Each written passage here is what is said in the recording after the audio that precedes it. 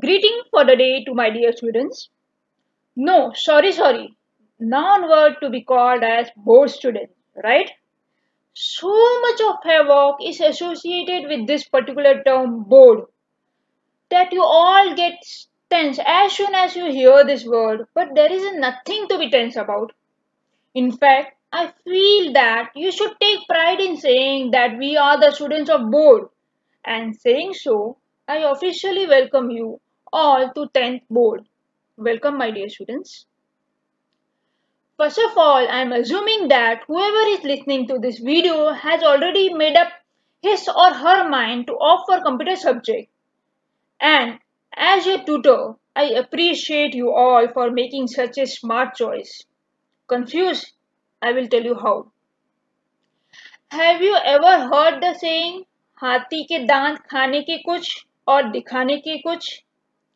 Bus. Exactly same is the case of our computer subject. It seems lengthy, but let me brief you with the syllabus. That it is divided into just 3 parts. Yes, you heard it right. Only 3 parts. That is HTML, OpenOffice Calc, and C language. So, without wasting time, let's quickly start with HTML. That is our very first chapter. And for better understanding, I have subdivided this chapter into 2 topics. That is Introduction to HTML and Basic Formatting Tag in HTML. Today, from first topic, I will cover basic terms of internet. Then we'll proceed to HTML language that you have already learned in 7th standard. This session is theoretical, but we need to go through it to score good marks. I have tried my best to make it more interesting. Before learning definition of internet, we need to know the term network. A computer network is a group of 2 or more computers linked together in order to communicate and share resources.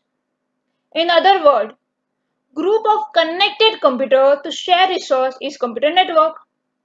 It can be as small as 2 computers or as large as billions of devices. Now something about internet. As you can see in this image, 2 or more computers from your office form one kind of network. In the same way, at your home, network exists. Similarly, at your neighbor home, some sort of network exists. And all this network, when combined together, is called as internet. Internet means network of networks.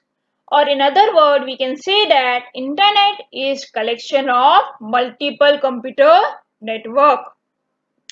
WWW or World Wide Web, commonly known as web, was created as CERN in Switzerland in 1991 by a scientist named Tim Berners-Lee. And CERN stands for European Organization for Nuclear Research.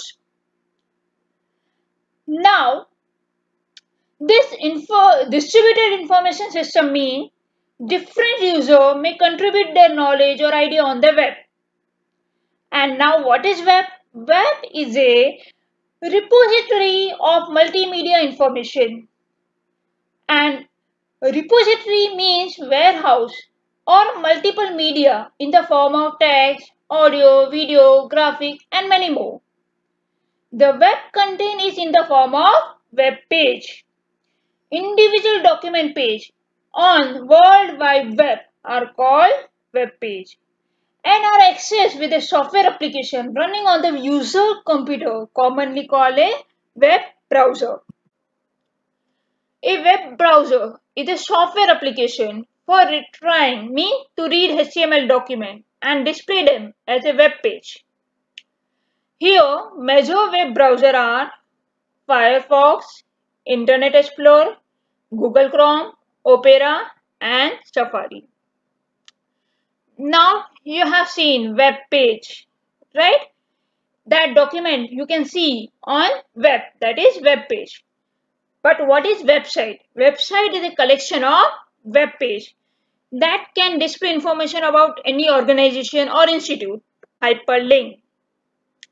Hyperlink on web page are placed and it is pointing to different location. As you will click on that link, you will get the respective page. It can be a text, it can be audio, it can be a video, it can be any graphic. Fine. Now we will move toward HTML. Full form of HTML is Hypertext Markup Language. You know web page, it is the page display on web browser. But when you want to describe a web page, you need to learn one language, that is HTML, right? It is also known as documentation language, where you will mark your web page by heading, title, image, like that. It is also known as markup language. Here we are going to use different tag, that is additional information, whatever content you want. Other than that, you are putting some formatting tag, right? And it will use to present your web content on your web browser. HTML file also known as text file, and it is go with that tag. We will see one by one. Before that, we need to know that HTML is derived from SGML. Full form of SGML is Standardized General Markup Language, and that SGML was developed by ISO, International Organization for Standard, in 1986. Now HTML tag. Before that, we will do simple exercise. Now I will open Notepad. You need two things, Notepad and browser, and that you get inbuilt. No need to install anything for this HTML language. This is tag.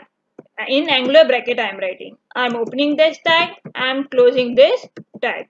I will write 4 primary tags.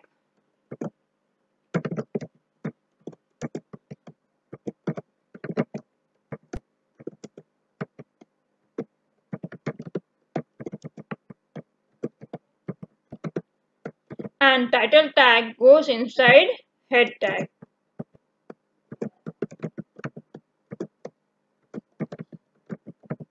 Fine. So this all are the tag. In HTML tag we have to write two things, head tag and body tag. And in head tag we have to write title tag. So see here tag. It is an angular bracket with word or letter within this angular bracket. This bracket and word together form a tag. A tag is made up of letter, word or number. Like I want to give heading 1. So H1, that can be a word or it can be a number also. But it should be enclosed in a left and right angular bracket. Now we will see HTML element. Now you know the starting tag and ending tag. When I will write anything between this starting tag and ending tag. So here I am writing, this is my first web page. So some content also I am writing here. So what is this? This is the element. So opening tag I have, some content I have, and closing tag even I have, right? So a combination of opening tag, closing tag along with some content, it is known as element.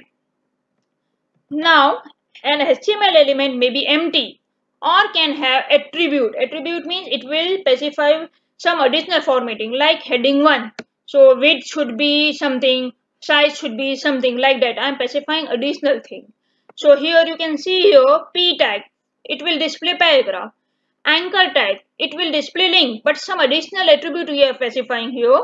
And BR tag, BR tag is empty tag, we don't have to close it, but still it is the HTML element. Now we will see structure of an HTML document. As I told you earlier, here we have two major part, that is head section and body section. Head section contains general information about the page such as title, description, author, right?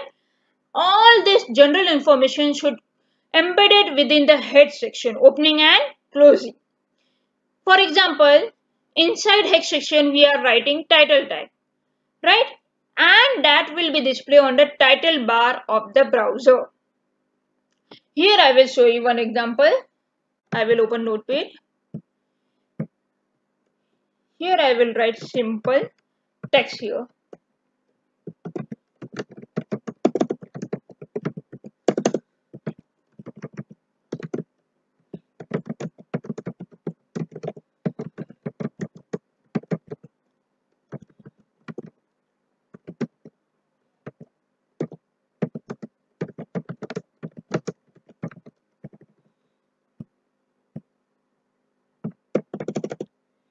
Fine. And I will save the file. You can press Ctrl S or go to File menu, Save As.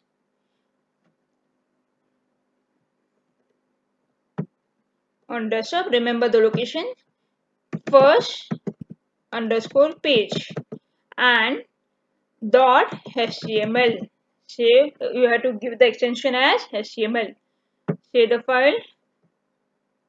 Now directly you can click on desktop, double click on desktop or Ctrl O and then browse.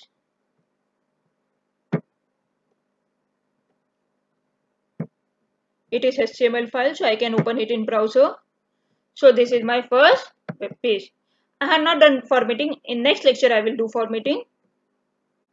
So here you can see the title on the title bar of the browser. Here title I have written, this is my first content. So you can see here, this is my first content on the title bar.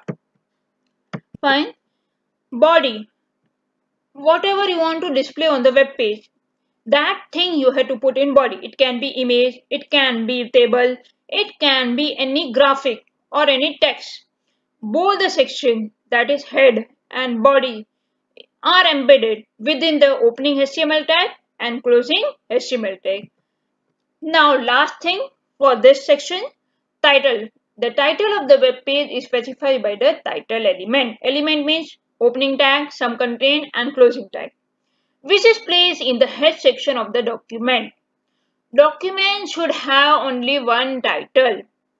The title should be simple text and should not contain any special commands such as hyperlink, right? And I suggest you that give meaningful name and don't give more than 20 words.